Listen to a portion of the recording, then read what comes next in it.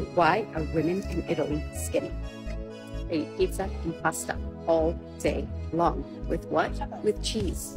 So when I see my clients on a daily basis, one of the first things that I take away from them is wheat and dairy. Why? Because in the United States, they are two of the most inflammatory ingredients that you can eat and add to your food.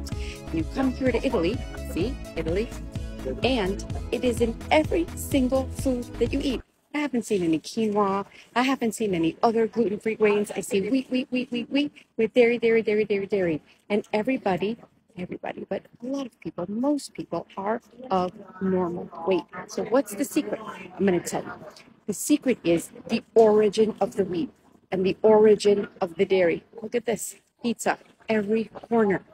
The origin of the wheat and the origin of the dairy is of natural origin. It is of local origin. No GMO, organic, the cows are grass-fed. These are the types of foods that we should be eating so that our body recognizes the food that we're eating, the wheat and the dairy, and so that we can process it and have it not cause inflammation, bloating, constipation, and so many other gastrointestinal issues that the wheat and the dairy in the United States causes. Does this happen to you?